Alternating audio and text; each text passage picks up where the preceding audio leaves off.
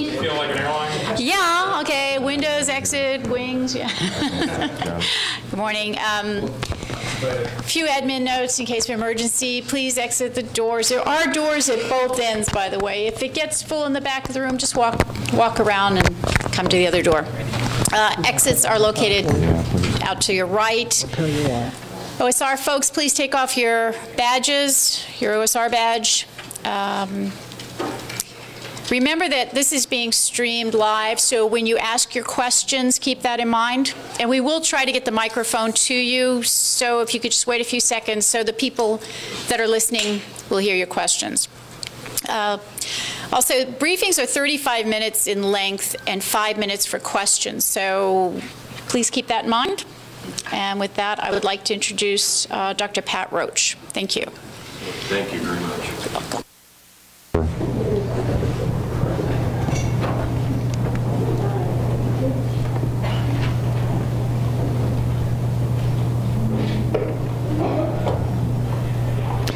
Good morning.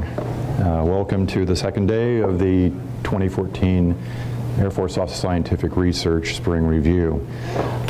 Today, I think you're going to witness, again, some very great, exquisite, and rich science. I have the privilege of introducing the Quantum and Non-Equilibrium Processes Division for the Air Force Office of Scientific Research, where it's also been my privilege and pleasure to serve as the department chair in this division. This name is kind of an interesting name to me because otherwise I would simply say that this is physics, for lack of a better term.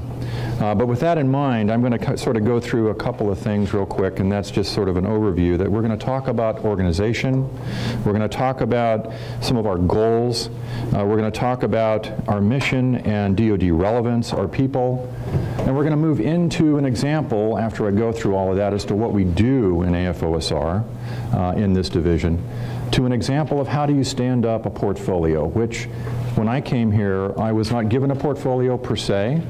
I was asked to stand up a portfolio, and many folks coming in, many new program officers have to do this. So I thought I would go through that a bit with you and to describe how that works and describe some of the things that are going on in there. I think it's going to be an exciting portfolio for the Air Force and answer some really relevant questions for the Air Force for the future. But with that in mind, the first thing I sort of want to do is let you know where we sit within the organization. As Dr. Matz and Dr. Carrick described yesterday, we had a reorganization this last year which created 5 divisions, of which RTB, the Quantum and Non-Equilibrium Division, is part of that. Where we sit within that scheme of things is we report directly to the basic program office, which is Dr. Carrick, and therefore then to the director, which is also, in the acting capacity, Dr. Carrick in this case.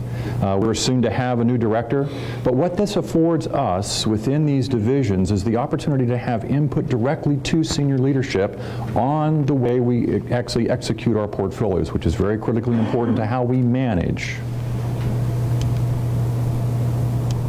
Oops, too far.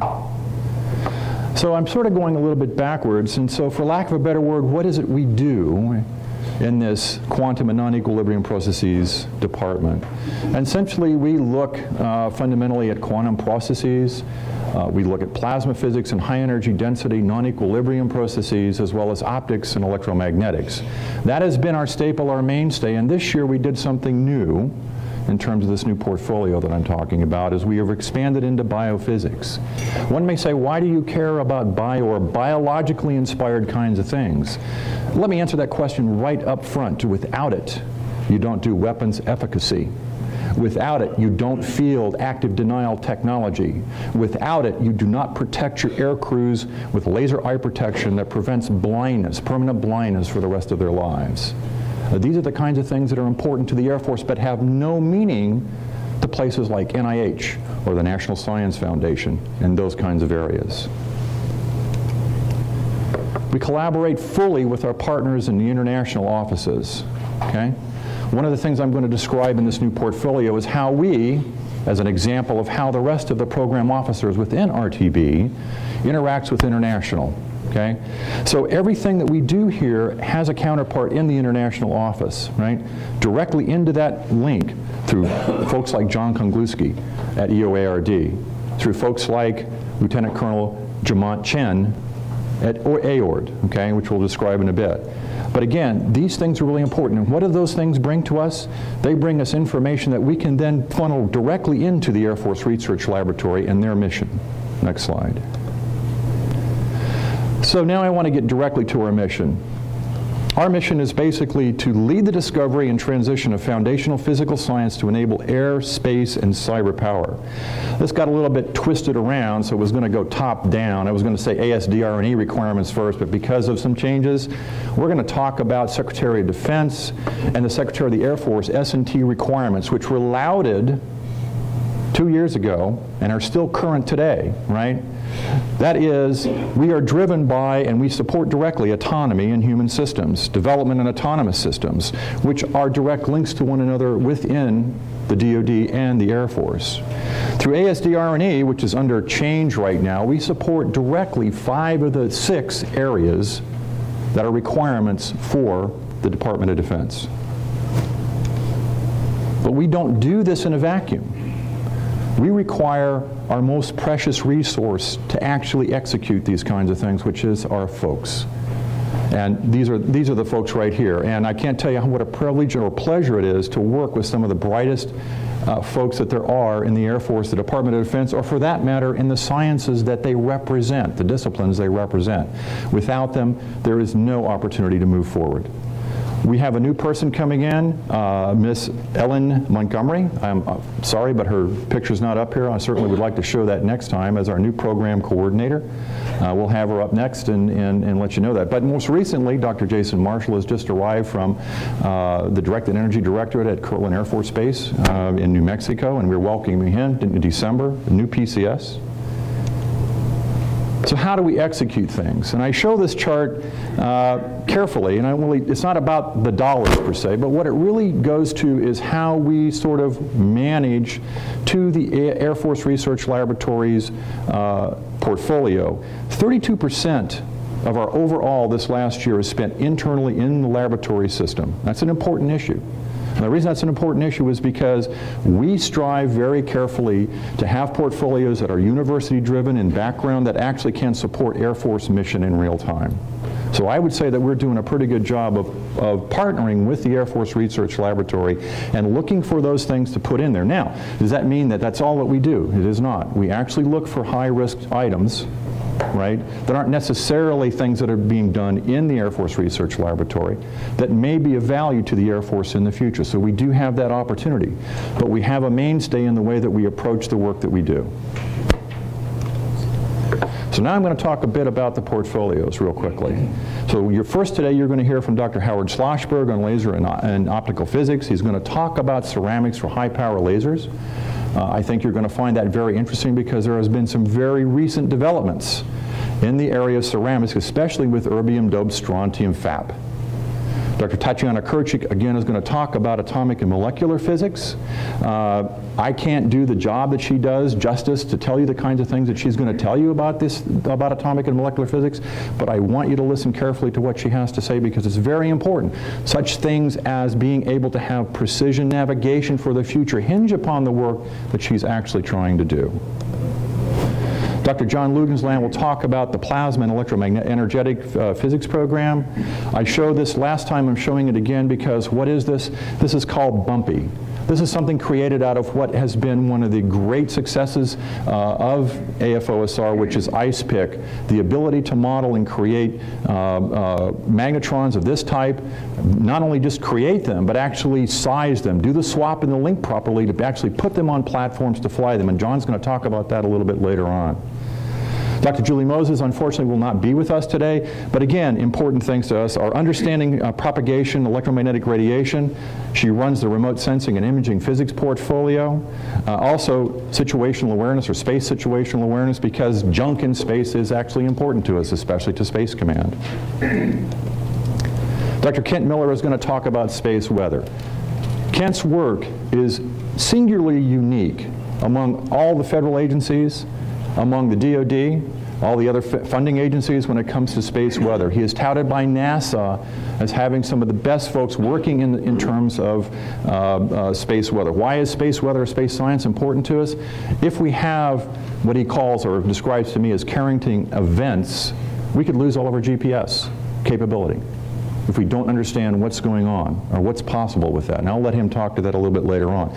Dr. R.G. Nachman runs the electromagnetics theoretical work that we have, and R.G. has a recent success here in looking at how radars can actually be aided by materials, for example, in the composite of the aircraft and the tail itself, with materials where the waves, the electromagnetic waves, can actually wrap around that and not have a blind spot for that aircraft. Actually have a continuous viewing point. And I'll let him talk to that a little bit later on. Dr. Rick Parra is one of our most recent portfolios, certainly not the newest, but certainly one of the most recent. And Rick's going to talk to you a lot about different kinds of things going on with that. I don't want to steal his thunder, but what has Rick been doing most recently for the Air Force? Rick has been directly supporting Air Combat Command's chief scientist, Dr. Janet Fender, in their desire to understand what goes on with ultra-short laser pulse effects. Okay? I'll let Rick get into that a little bit later. I'm going to talk about biophysics. I've given you some background as to why I think that is an important area. One thing I'm going to highlight is the fact that we are somewhat behind in terms of the world when it comes to things like optogenetics. Who cares, right? That sounds like something that medicine ought to be concerned about. Optogenetics is the ability to take living molecules, create them synthetically, drive them with light, and create new materials that can revolutionize things for the Air Force for the future. I guarantee NIH does not look into those kinds of things. Next slide. Dr. Jason Marshall also will not talk today. I think John's going to talk a lot about Jason's work with us. Jason has been actually leading PCASE and YIP programs for us and doing a great job. He's revolutionized the way that things turn around, timelines, getting things out the door in a very timely manner. But he's also been running the electromagnetics portfolio while John is over taking care of our money at SAF-AQR. And so John's going to talk more about Jason's work there, but Jason will not be talking this time, but next time he will. So I'm going to switch gears now and talk about the creation of a portfolio. It's going to be sketchy because I just did it. Literally this year I just created this portfolio. I have 14 minutes, Rick. So you might say, you come in here and you go, how do you create a portfolio? Right? Do you think about it out of thin air? Do you have the background in this to do this? You know, what are the kinds of things? Well, the first thing that you really ought to look at is there Air Force relevance in what you're going to do? Is there a mission to be accomplished here? And if there is there basic science, because that's our mission, to be performed to do that? The first thing you have to do is define that area, and I've defined biophysics here as the physical biology with the aim of answering fundamental physics questions through the application of principles and methods of physical sciences. Okay? That's the aim.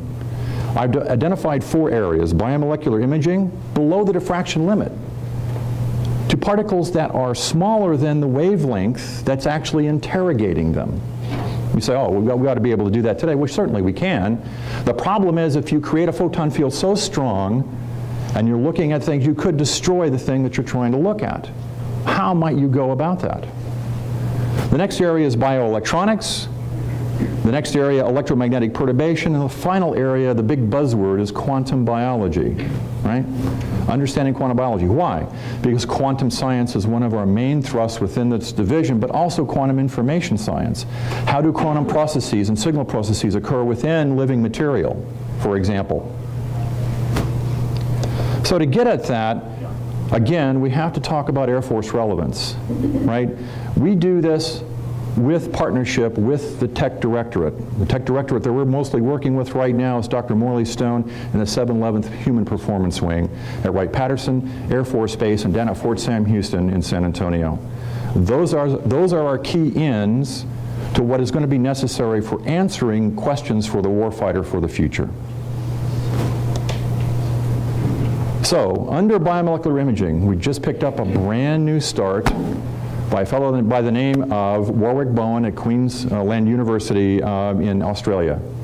Now, why would this be important? Because he has figured a way to trap, using YAG, trap particles that are smaller than the wavelength that's actually holding them there in place. And then he back illuminates them with 532 nanometers, and he's able to see scattering events occur. Now, can he image the molecule yet? The hope is that he can. But the way that we're working this is internationally. And one of the agreements that we put in place on this particular grant was that during the summertime, students and faculty from Queensland University will come to the United States and work at Fort Sam Houston. Researchers from Fort Sam Houston will go to Queensland University and work with them to understand this, and they will exchange. I'll talk more about how we're centering this within the laboratory system. There are two other efforts that we just started funding, one on a YIP, one on another core, and hopefully next year I'll have some real results to show you on that. Our next area is bioelectronics. We don't have anything going on in this area yet, but I want to see this be the underpinning for theoretical work for the future. If you look here, what has been described in terms of how your body works to some degree, okay, at the molecular level, is through a series of voltage-dependent channels. People have modeled circuits after mammalian cells, for example, and it does a pretty good job on the macroscopic scale. And in fact, Alan Hodgkin and Andrew Huxley developed what is called the Hodgkin-Huxley model back in 1952, using four very simple ordinary differential equations to sort of describe what was going on electrically in the system. And they had pretty good results. So much so in 1963 they won the Nobel Prize for their model. The problem is that this is okay if you're at the macroscopic level, but if you go below the macroscopic level to understand what is going on across the cell membrane, for example, you really can't use this to describe that. So with that in mind, next area that we look at is electromagnetic perturbation. Dr. Bennett Ivey at the 711th Human Performance Ring is doing that work. Let's talk about how electromagnetic energy actually interacts with matter just for a moment. Try to understand that. If you go from hours and millivolts on the left-hand side of the chart, you can actually cause electrotaxis to occur. And you can observe that quite easily, right? Cells kind of come apart. If you go to shorter duration and you increase the field on there, you get deformation of the cells, right? As you go shorter in time and higher in field strength, you can cause poration. Now, poration is not a good thing because cells don't recover and they don't recover their functioning. However, what Dr. Ivey has been doing for a few years at the AFOSR's dollar is looking at when you go to nanoseconds and even higher fields, you can cause nanoporation, and the cell recovers its functionality. Recovers its functionality. Now, one of the things we'd like to understand with that is we're doing this sort of in situ in the laboratory. Can we do this with a free, plain, standing wave? That's the question. Can that occur? If that can occur, we can do a lot of interesting things in terms of long-distance interrogation of living matter. In quantum biology, we just stood up a brand new effort this year down at Fort Sam Houston with Dr. Hope Brer. And that is to understand, the purpose of this is quantum mechanical transmission of electromagnetic signals in biological membranes. What's going on here is that the belief that if you look at the potential, about 100 millivolts across that membrane, a couple of things are observed. You see thickening of the membrane, and you see heat liberation. None of these fit the Hodgkin-Huxley model at all, okay? So the idea now is, how do we go about understanding this? And the thing that's being put forth is to try to understand how solitonic waves may be at play here, or at least a theory from solitons is at play here to understand how signal transduction occurs across that membrane. And that's what Dr. Hope and that team is going to go after. I'd like to give you an example of the people that we work with in the Quantum and Non-Equilibrium Processes Division. At the 711th Human Performance Wing, we believe we work with the best, not only in the laboratory, but at university. This is Dr. Hope Brer and Dr. Bennett Ivey. Their postdoc there, Gary Thompson, has just been recognized by the National Academy of Sciences for the work in nanoporation on mammalian cells. Okay? But that's not the only success that we can derive and we can cling on to from AFOSR. We have great successes in many other areas, and the one that is really important to us is the fielding of weaponizable technologies such as CHAMP. 100% success in its field trials during the summer of 2012. That is a direct result of investment by Air Force Office of Scientific Research, not only into bumpy ice pick, but also into cathode science and other kinds of things that make this possible. And John's going to tell you more about that later, because that is really critical to how we see our future for the Air Force. And lastly, from Dr. Tatiana Kirchik's portfolio, it's not only about the great scientists and stuff, but it's also about the level of scientists that we have. And from her portfolio in atomic and molecular physics, in 2011, Mark Gruner actually got the MacArthur Genius Award for his work in condensed matter physics. The Nobel Prize was given to David Weiland in atomic physics at the University of Colorado in 2012, again, part of Dr. Kirchik's portfolio. And this last year, another MacArthur Genius Fellowship was given to Anna Marie Ray in atomic physics. We feel that we do the best work that we possibly can, to the best of our ability, for the United States Air Force. And with that, I will ask if there are any questions.